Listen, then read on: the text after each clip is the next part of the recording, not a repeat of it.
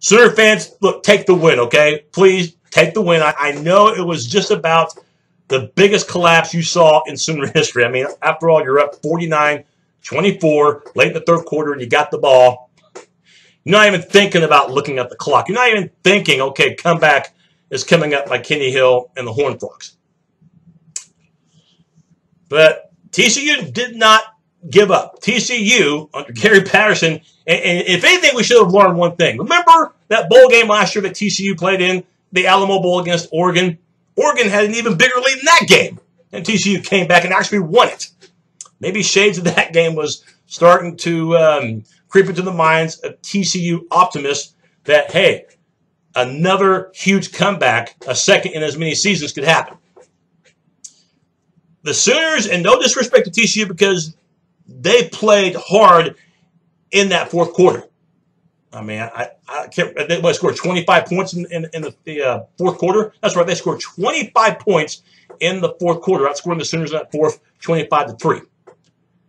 And they gave themselves a shot in the end with at least a possession down by 6 points. For the Sooners, I don't really know what to make of that fourth quarter. Again, winning beats losing. You take the win, and there is a fine line between winning and losing. This could have been a much worse result, and if the Sooners had blown this game, if they'd lost this game, the rest of the season could have been just an absolute bottomless pit for them, and more losses you could see easily happen, because I don't know how you pick yourself up after blowing a 25-point lead that late in the ball game with virtually everything going your way. Running the ball well, passing the ball very efficiently, and defensively controlling the game and controlling Kenny Hill, who got off to that good start. So again, you take the win, all right? Having said that, the Sooners in the fourth quarter early on got away from the ground game, which I didn't understand. They were killing the Horned Frogs on the ground. I think 260 to 79 in terms of yardage, nearly a 200-yard difference running the ball. P. Ryan and Mixon were excellent. Mixon had, I think, over 100 yards in the game, most of that coming on one run. P. Ryan was close to 100 yards, and I think P. Ryan in the game had a couple of touchdowns. In fact, he did. The running game was what was really working and setting everything else up in that fourth quarter when TCU began to make the comeback. And we'll talk about the Oklahoma defense in just a little bit, so bear with me. But Oklahoma offensively in that fourth quarter, instead of running to set up the pass, they were either passing those dink passes, which TCU figured out, or they were having Baker Mayfield run, having him run outside the hash marks. And that really was not working. It really wasn't. Seems like they were kind of sitting on the ball, settling, trying to take time off the clock perhaps. And we found out that TCU, it didn't take them but a few seconds to come up with the big play. In fact, this game, if you just wanted to summarize it in one sentence, both offenses had huge pass plays. Either that, or you can sum it up by saying both secondaries sucked big balls. You can say that too, okay? Some people probably would say the latter. I'm not going to complain about a win. Again, winning beats losing, and the Sooners needed a win big time. And if you want to play the other side, the glass half full side, you can say, nice comeback by the Sooners after the first quarter, in which they were out of position defensively.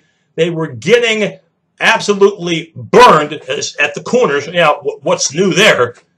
Okay, opposite of Jordan Thomas. It didn't matter if it was Mekhi Quick, if it was, Dakota Austin. It didn't matter if it was Parrish Cobb. Again, that side was going to be a gold rush, or in this case, a gold pass for TCU's receivers because they weren't getting covered. And offensively, the early turnover by Mayfield on the safety blitz in which he does not secure the ball, and TCU and Kenny Hill make what you pay for it with that opening touchdown. But the second and third quarters, we saw defensively the line emerge, playing much better. And again, there was no full selection of Oklahoma's defensive line because this time they'd be without the other Matt. There was no Matt Diamond, but Matt Romar was back, and he made a difference. Charles Walker made a big difference today. I thought he played well. And I thought in the first half, Stephen Parker on special teams was impactful, and also to safety, making a big stop on 3rd and short deep in TCU territory, forcing a punt deep in TCU territory, and then the interception in the first quarter, which led to Oklahoma's first touchdown. So I thought his play at times was stellar. And offensively, we mentioned the ground game throughout, how big it was in setting up the pass. And D.D. Westbrook, finally, into the end zone.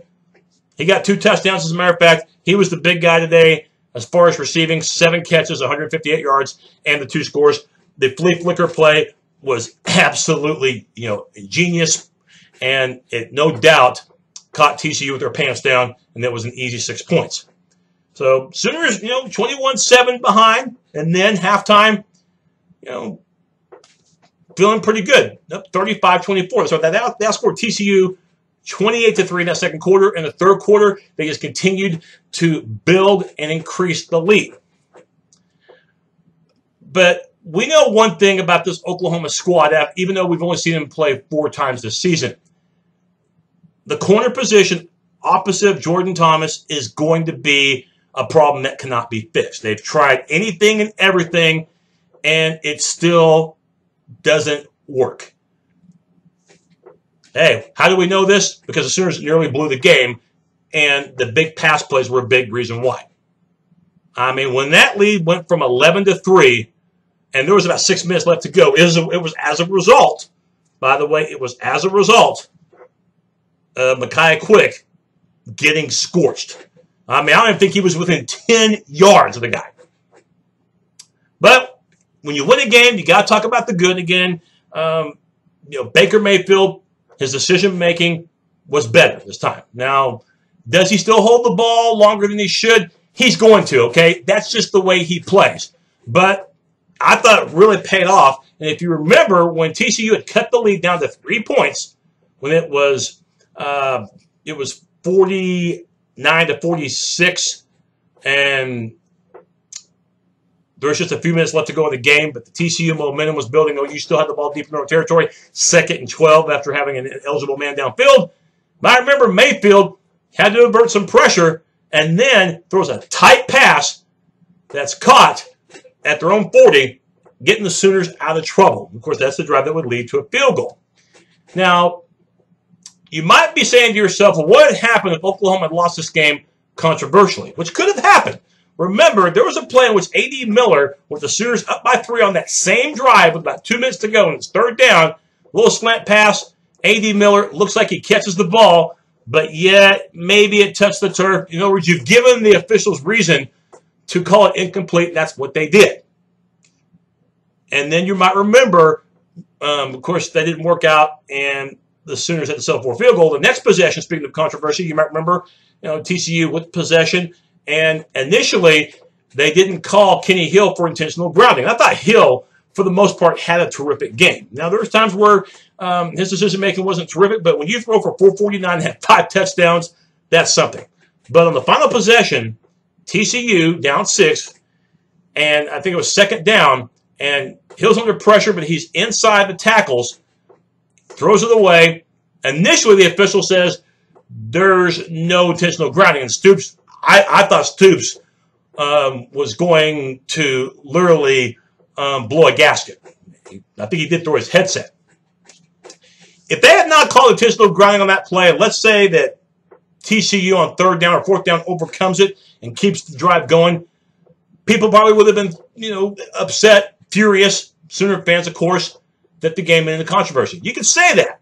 But I'm telling you what, if the A.D. Miller play, or if the play that did not get held up as far as the intentional grounding, if they had not called that intentional grounding, which of course they reversed it later, and OU had lost the game, OU would have deserved it.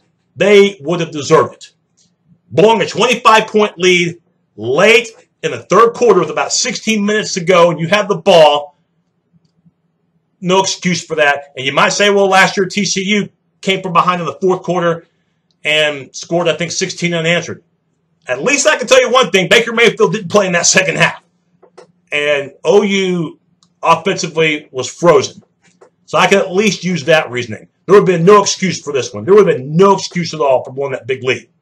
But the Sooners, with the big sack on 3rd down at the end by Obo, was forced 4th and 20. And, of course, the next pass was not even close. And the Sooners were able to run out the clock.